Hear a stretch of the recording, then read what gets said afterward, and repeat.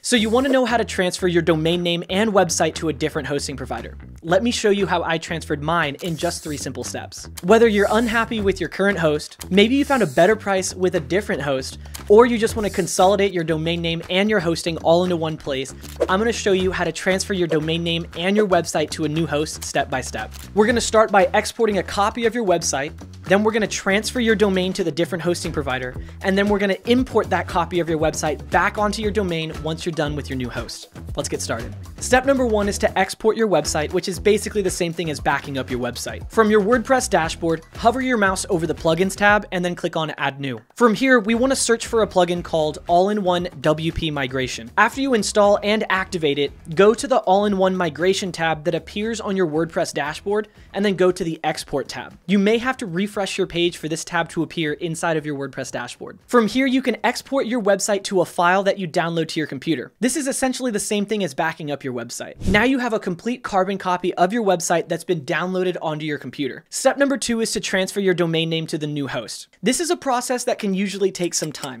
Usually it takes around 6 days. Sometimes it can take a little bit longer, and sometimes it can happen a lot faster.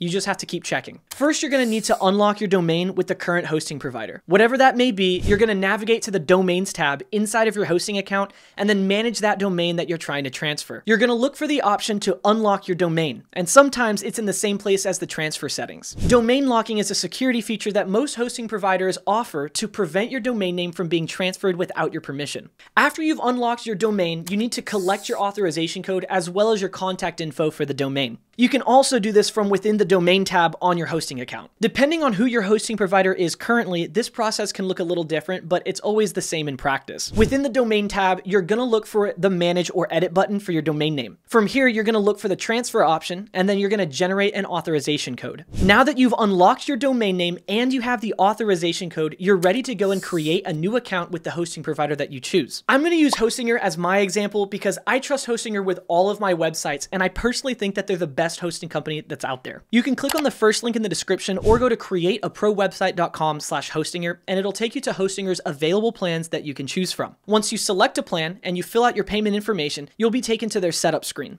Instead of going through the onboarding, you can just click on the H logo at the top and leave the onboarding and go to your Hostinger account. Go to the Domains tab and then click on Transfer an Existing Domain. From here, you can provide the domain name that you're transferring and then pay for the transfer. Now go to the Domains Transfer tab and then view the current transfer. You'll be prompted to provide contact information as well as the authorization code that we gathered earlier. Afterwards, select Use Hostinger Name Servers, which is the recommended option, and then click on Transfer Domain. So from here, you're going to have to wait for Hostinger to coordinate with your old hosting provider and then transfer your new domain to their systems. Lucky for you, however, Hostinger is going to take care of the entire process for you. And so they're going to handle the process of pointing a domain name to the correct name servers so that you don't have to worry about it. After a few days, the transfer will be done and you can import your site back onto your domain. So that would be step number 3, which is to import your website back onto your domain that you just transferred once the process is complete. Inside of your Hostinger dashboard, go to the Websites tab and click on Add New Website. Make sure you select Build a New Website with WordPress. From here, go through the onboarding process and create your new website.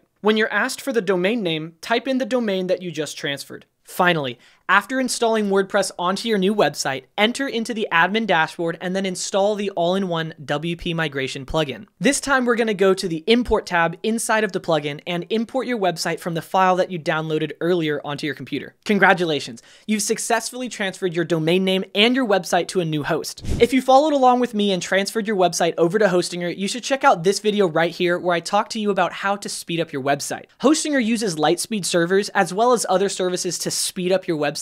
So in this video, I'll talk to you about how to take advantage of these features to maximize your website speed. I'll see you there.